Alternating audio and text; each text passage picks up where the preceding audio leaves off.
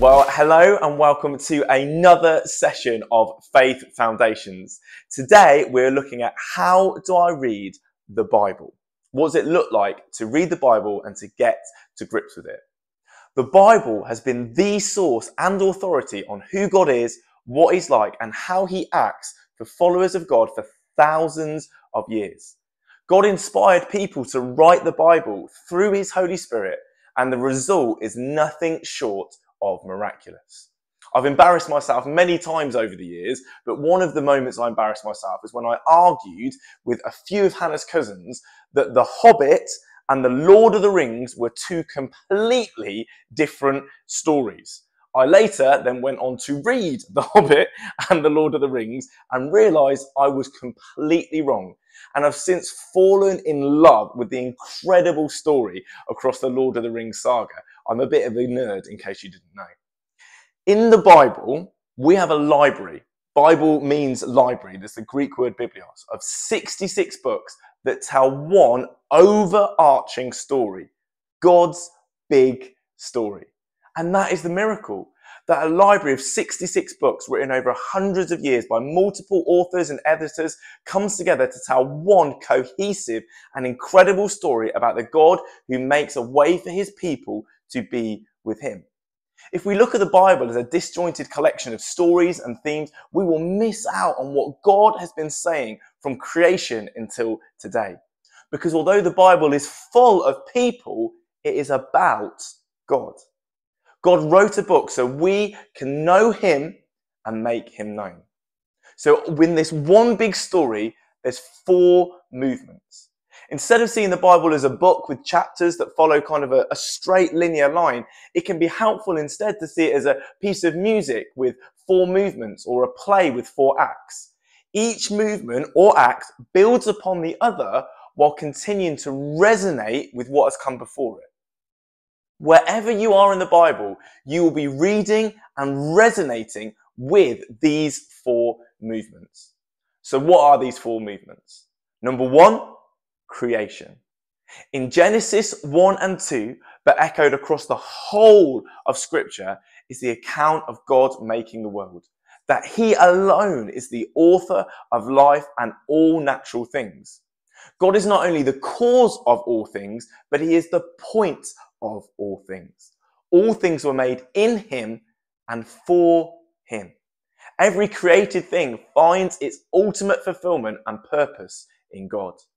Colossians chapter 1 verses 16 to 17 says it like this. For in Him all things were created, things in heaven and on earth, visible and invisible, whether thrones or powers or rulers or authorities, all things have been created through Him and for Him. He is before all things, and in Him all things hold together. The creation that He made is good. With each stage of creation, God said over it, it is good. And the pinnacle of creation is human beings. God said, let us make mankind in our image. In the image of God, He created them. Male and female, He created them. We are mini idols designed to image and reveal God to the created order, working together as male and female to steward and expand God's good and perfect creation across the world. If that's the first movement, then the second movement is the fall. Only the world had stayed the way that it was.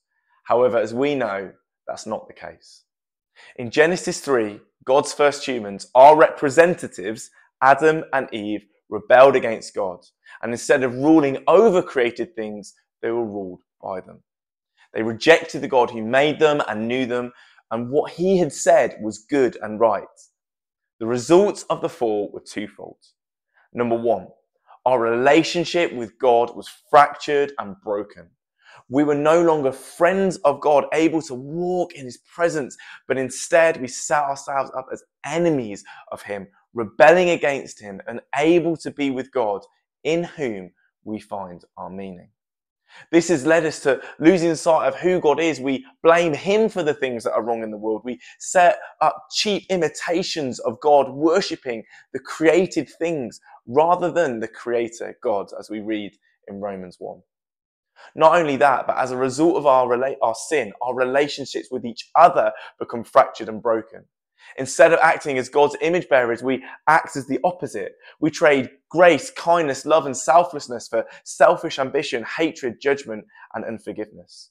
The way you might want to look at this is that the sin has led to an issue with our vertical relationship with God and our horizontal relationship with one another.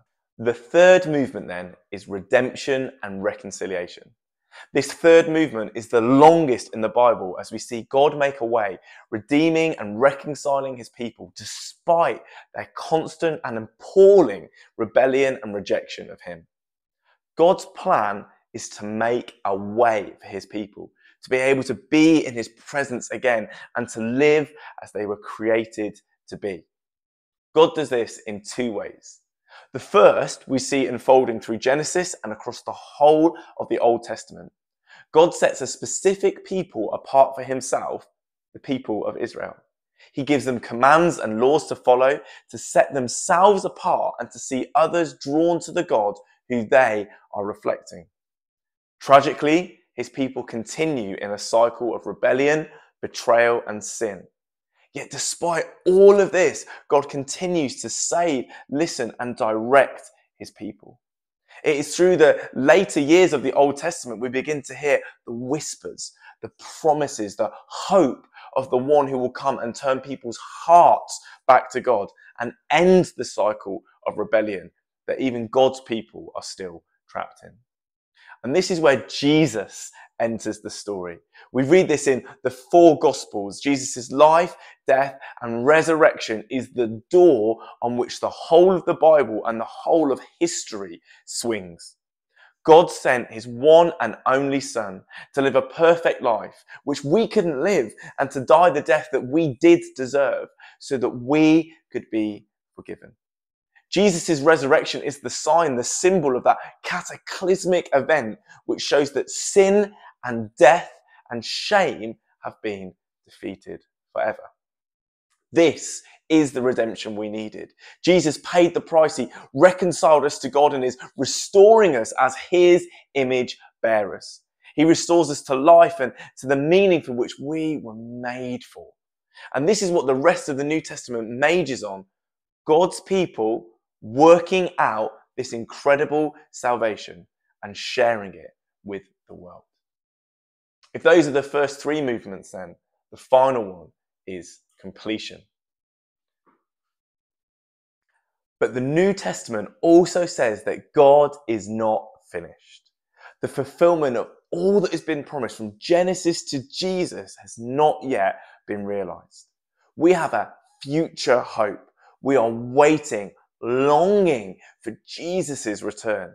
Because when Jesus returns, he will bring heaven to earth, fully restoring God's good creation, and God will dwell with his people again. Those who are continued in sin and rebellion are judged, and the earth once again becomes paradise. The Bible describes this in Revelation chapter 21, verses 3 to 4, where it says, "And I heard a loud voice from the throne saying, 'Look, God's dwelling is now among the people, and he will dwell with them. They will be his people, and God himself will be with them and be their God. He will wipe every tear from their eyes. There will be no more death or mourning or crying or pain, for the old order of things has passed away. Life will be renewed to all that it was created to be and more.'" Okay, if those are the four movements, if that is God's big story, what we come next to is the how. If all of that is true, then how do we get to grips with the Bible to see God and ourselves together in that big story? Well, two quick things before we get onto some practical points. Point number one, the Bible is clear. God did not write a book that you need a PhD to understand. The most obvious meaning of what you read is normally the meaning. We should have confidence when we read the Bible. But the second thing is about context. Having said what I've said about the Bible being clear, the Bible was written to a specific people at a specific time in history by a specific person. And as a result, for us to understand, truly understand what God is saying, we need to understand what it meant for them so that we can apply what it truly means to us. Most Bibles will have a page at the start of each new book that you read explaining this context. And there's some easy and accessible resources available to us as well that we can use. And I'll explain a bit more about that later. So when I pick up the Bible, what do? Well, point number one, pray. We ask the Holy Spirit to help us understand what we're reading. It's one of the roles that the Holy Spirit has to make the text come alive in our hearts. We begin with and come back to the life of Jesus. Jesus is the magnetic point which all the Bible is drawn towards. So if you're starting reading the Bible, start with Mark and John. The third thing, start a regular pattern of reading the Bible. Flicking and pointing is not a good way of understanding God or the Bible and what He is saying. Fourthly, have a rhythm. It's different from a routine. A rhythm is something that if you miss something on that day, you pick it up later. You put into practice what you read. So as we read the Bible, we're not just hearers of the word, we are doers of the word as well. And finally, we read the Bible in community. That actually we should be reading something that was often written to be listened and heard to together. That we read it together and we go deep in it together. We do this on Sundays when we listen to God's word preached, and we do this in groups when we're reading the word and what it is saying. If you are starting to read the Bible for the first time and you're considering some ways of doing it, there are so many good reading plans out there. And there's also things like audio Bibles. One of my favorite audio Bibles is the Streetlights Bible. It's a Bible that is read to a good beat. I find that really helpful when I'm listening to the Bible to help me engage with it. But you can ask the people around you. As I said, the Bible's supposed to be read in community. What do other people do? How can you learn and grow and support one another in digging deep into what God has said about Himself and what He says about us and what He's got for us? The Bible is an inexhaustible well that as you read the Word of God, it will transform you and it will transform things around you.